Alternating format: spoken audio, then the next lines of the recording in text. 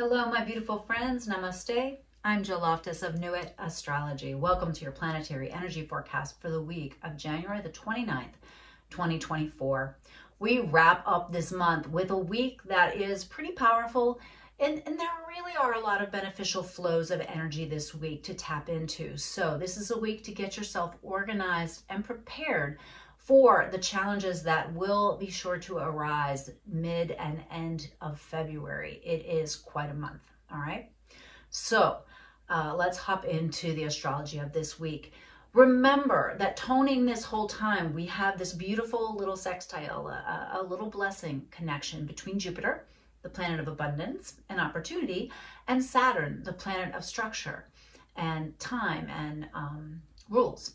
And so this is between Taurus and Pisces. And so there's something that's being locked in that area of life for you. You're going to see it. It's going to be like a little undercurrent over these next several weeks. And it's been in play and it's going to stay in play, right? It's unfolding very slowly. So lean into the positivity. Lean into whatever that little opportunity is that's showing up for you between those two areas of life, all right? We also want to keep our eyes peeled for synchronicities and magical happenings because Uranus, the planet of synchronicities, of the internet, of the masses, so to speak, and of uniqueness, is moving direct now. Just started over the weekend before this week commences. But as it moves forward, it picks up a beautiful energy to Mercury, which is kind of moving past this connection, but it's also moving into this beautiful connection with Mars. And so Mars and Mercury are pretty close together as we start the week off. And so in comes this energy from Uranus of awakening. There could be just incredible opportunities that arise, shocking things that occur, right? So hold on a little loosely, don't try to oversteer the ship, and look for those magical moments as they begin. Now we also have a little bit of a stressor there because that Mars is still clashing with the nodes of the moon and with Chiron. And so this is really pushing us in some way in our relationships, our interpersonal relationships with those nodes and that like individual Aries and pair bonded Libra axis of our chart, right? So there's a great healing potential here, over these coming weeks. And I think part of that square is going to help to show us where the wounds are, where the pain is, where the hurt is, so that we can work on it. All right. Now, as we move on, we've got a couple really long moon voids this week I want you to pay attention to. So on the 29th, the moon void's at 6:20 p.m. Eastern until 3:04 a.m. the next day. All right, so, go ahead and adapt that for your time zone. On the 30th, we have the exact connection between Mars and Uranus. So really, look for that magical Earth synchronicity. This is between the Taurus and Capricorn areas of your life. Remember, Pluto has spent years plowing that field, right? So what's showing up now that Mars is showing you, you need to take action on this luck piece that flows in, this thing that happens that you could never have believed could have happened, right? And there you are, you're needing to really do something practical to adapt to it. All right. On January 31st, we are paying attention to that Aries area of our life because Chiron is beginning to walk together with that North Node in Aries. They are coming so close together. And so this is really dealing with our issues around independence, our issues around anger, issues that we might have where we just figure we're going to do it ourselves or we don't want to be in partnership with somebody, right? It's really going to highlight some of those things. And yes, there are times when we have to do things ourselves, but there's often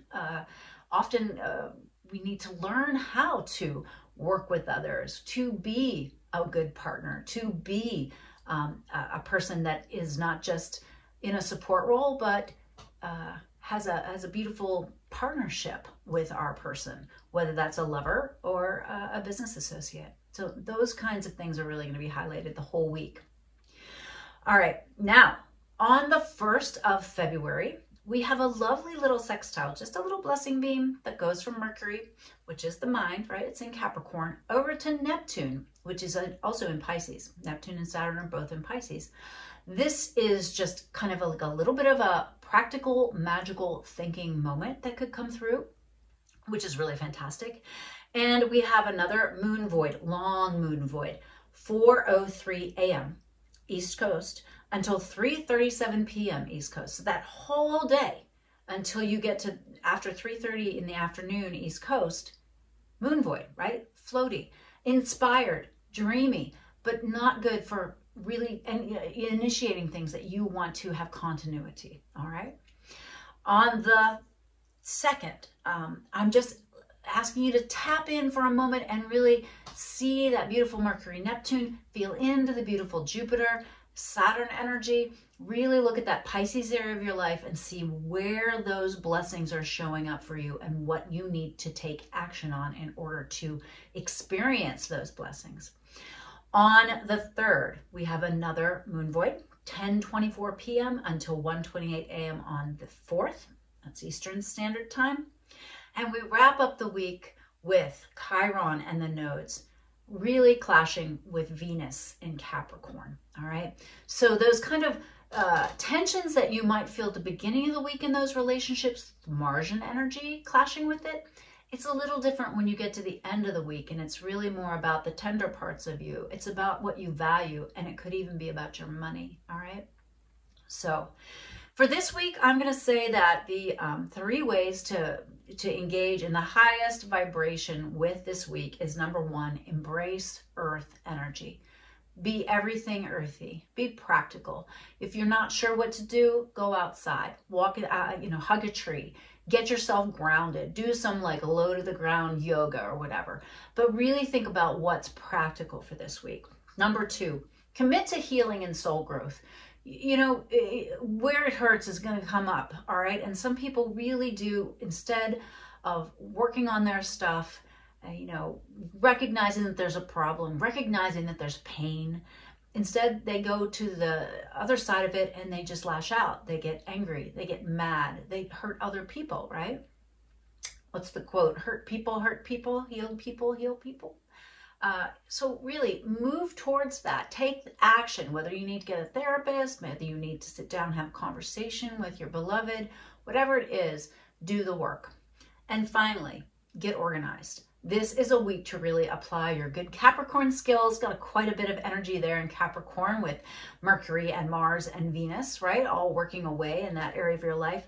Get yourself organized, because when things start to hit mid to late February, it's going to be a little destabilizing, I'm afraid to say. So just get yourself organized this week.